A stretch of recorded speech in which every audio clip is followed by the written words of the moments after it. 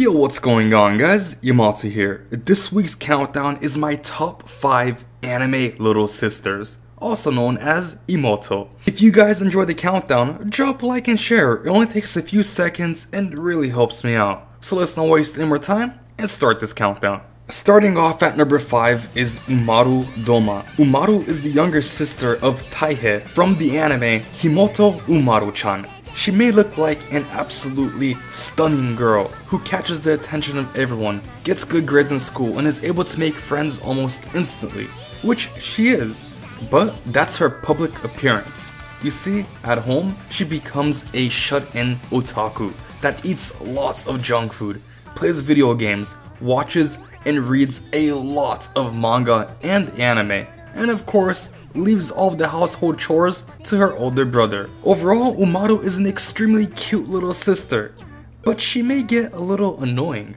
At number 4 is Ayumi Otosaka. Ayumi is the younger sister of Yu from the anime Charlotte. She has a very cheerful personality, gets along with other people very easily, and she cares for her older brother a lot, making sure to wake him up for school and cooks his lunches. Something I really like about Ayumi is when she gets excited, like most anime boys, she gets a glorious nosebleed. Overall, she is a great little sister. At number 3 is Ui Hirasawa.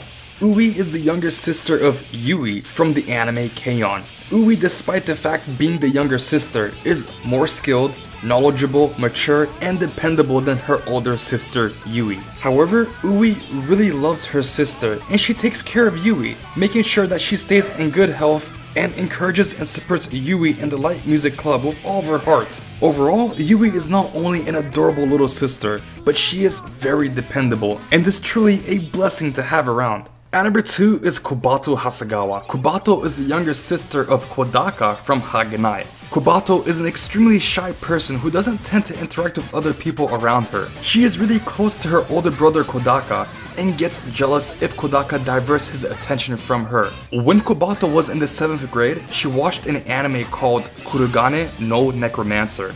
Since then, she became completely obsessed with darkness and vampires, leading to her gothic dressing style and speaking in a affected fashion.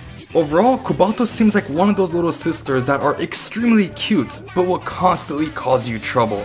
But at the same time, you get this feeling that you want to protect her. Taking a spot at number 1 is Shido. Shido is the younger sister of Sora from No Game, No Life. Shido is a genius in logic and problem solving. She is a master at chess and has won every game she's ever played. Not to mention, she can speak 18 languages. However, like all OP characters, or little sisters, she has a weakness. Shido is extremely close to her older brother Sora, to the point of needing him by her side at all times to be comfortable. If Shido is separated by Sora by so much as a closed door, she becomes almost catatonic, until he returns to her. Shido at first glance may seem like an intimidating little sister, but if you take a closer look, you'll see that she is a small, innocent girl that fears being alone, and despite being very smart, relies a lot on her older brother. Overall, she seems like an awesome younger sister.